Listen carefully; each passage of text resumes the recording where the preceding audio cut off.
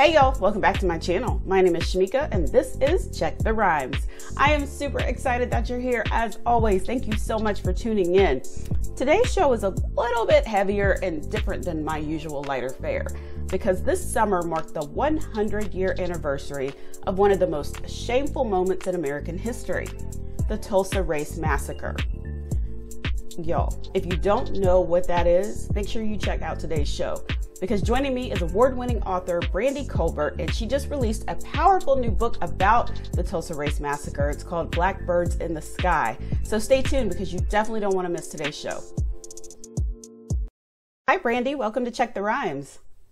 Hi. Thank you so much for having me. How are you today? I'm doing well. How are you? I'm doing well. First of all, I have to say, I really love the cover of Blackbirds in the Sky. It just that just got my attention quickly. And I have to know how you came up with that cover. Yes. Well, I wish I could take credit for this, but I cannot. It was designed by Karina Luff at HarperCollins. And then the artist is a woman named Natasha Cunningham. And so they came up with this beautiful, beautiful cover that I honestly can't stop staring at myself.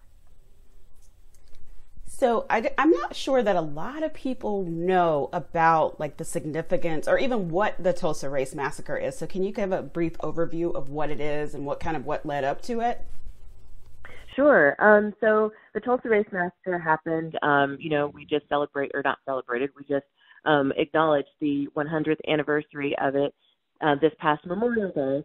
And it occurred in 1921 after a young black man named Dick Rowland was accused of assaulting a young white woman named Sarah Page in Tulsa. And he was arrested the next day. He was taken to the Tulsa County Courthouse and placed in a jail cell at the top there because they often had cells built specifically in places where white mobs could not get to them because there was such a problem with lynchings at the time. And so he was taken there, and a white mob did assemble outside, threatening to lynch him. When black men they came over armed to try to protect Dick Rowland, and there was, kind of a scuffle ensued. A shot rang out. They're not sure from, who shot the first shot there with a gun. But after that, the white mob essentially just marched across the train tracks in Tulsa and destroyed the entire Greenwood district. Wow. What made you want to write this book? I've become increasingly interested in history over the years. I really did not like it as a kid. And I think it was because of the way it was taught. It was really no context. It was all about names and dates and just memorization and not actually understanding what happened behind all of the events we were learning about.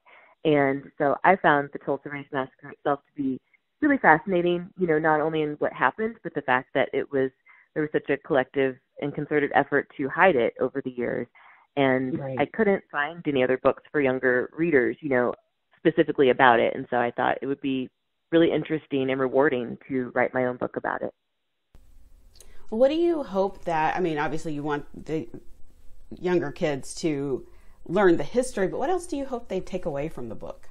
Or even their teachers take away from the book?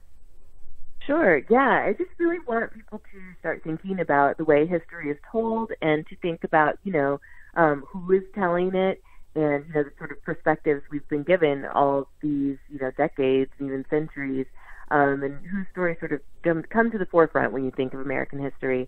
And so I want, that to kind of be flipped on its head and for people to start thinking of Black history as American history and as also something they need to learn themselves, whether or not they are Black Americans. Gotcha. So the title, because when I first saw the title, I was like, I didn't realize it until I, opened the book and started kind of really getting into it. What Blackbirds in the Sky? I love the title, but how did you come up with that? Yeah, thank you. So that came from a quote from a survivor named Genevieve Elizabeth Tillman Jackson, and she said, "I saw what I thought were little blackbirds dropping out of the sky over the Greenwood district, but those were no little birds. What was falling from the sky was bullets and devices to set fires and debris of all kinds." So, she was a little girl at the time, and she saw the bombs dropping from these planes, on her neighborhood. And she, almost poetic. When I read that quote, I thought, wow, what a beautiful way to describe something really horrific happening to you. Yeah, I just got chills when you were describing it. I'm like, wow, like to be at such a young age and to kind of say that, word it like that. That's powerful.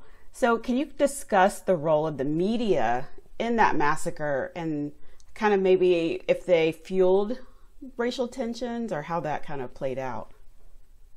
Certainly. Yeah, the media was, had a habit of being quite sensational at the time, in the 1920s, early 1900s. And there were two competing newspapers there in Tulsa that were considered the white newspapers because, Black Tulsans had their own Black newspaper that reported about them.